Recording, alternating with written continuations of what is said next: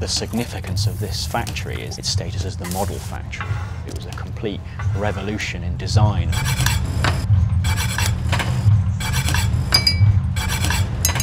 The clay came in one end and the cup went out the other end. It was just clear.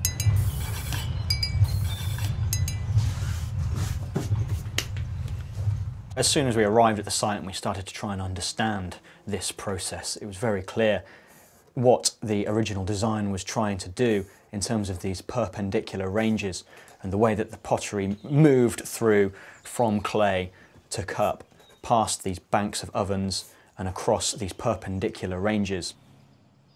It was probably only occupying about 50% of the available space. So it was a real opportunity to look at this layout and make some suggestions about ways that the rest of the site could be consolidated, freeing up a bit of visitor access into what we consider to be the star attractions of the site. Up there as being the primary kind of like requirements of this plan was to conserve this special character this pottery had evolved over those years.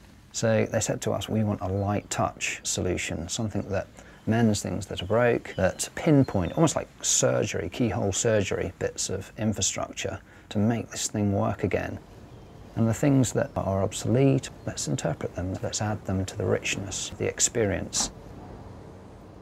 We were struck on the first day we turned up about, the character of the site. It's sort of very robust character. It's very industrial. It looks like you can sort of knock it about, but also I think we agreed that it was very fragile, actually. It could be very easily lost. This idea of saving the factory was split into two things: conserving the past and conserving it in its magical atmosphere, but securing the future as well. So that's where the workshops come in, diversifying the different economic streams on the site, environmental upgrades, putting in insulation, sealing the windows, tackling a lot of those building at risk issues, but also making it a viable factory to operate in. I've been here like 9 years.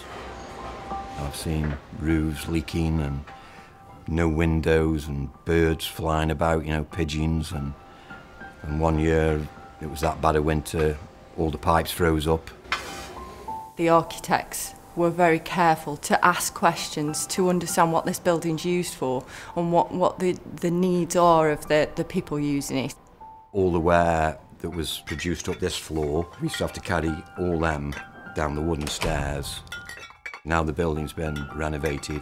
We've got lifts, which saved our legs, probably for us another 10 years on me and Dennis, whereas we were flagging a couple of years ago. So yeah, that's been a great help.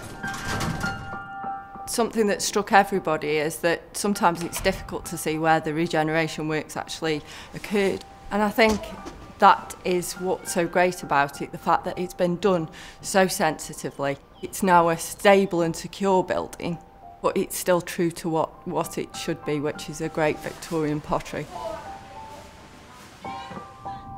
The regeneration of a dilapidated building such as this does have an impact on the community around it. It links us with our heritage and what we were so good at. I think the most challenging thing is the fact that we had to maintain production of Burleigh pottery throughout the whole project. So that meant moving areas of production around the factory as the building works progressed, and that was a really big challenge because we needed to maintain our production. We're a working business, and when you're working together then it's possible. This particular project has been done so sympathetically, so empathetically, not removing all the old signage, not removing the 100 layers of paint, but actually it's keeping those because that evidences the tangible physical links that we've got to our history. That's the ethos of the whole practice. Sustainability, light touch, embodied energy, that's where we think our practice is at. We always say that we're really interested in the history of buildings, but we're so much more interested in the future of buildings. Let's use these fantastic artefacts that are amongst us and unlock them and get people excited about them again and get using them. You wouldn't be an architect if you didn't have a massive ego.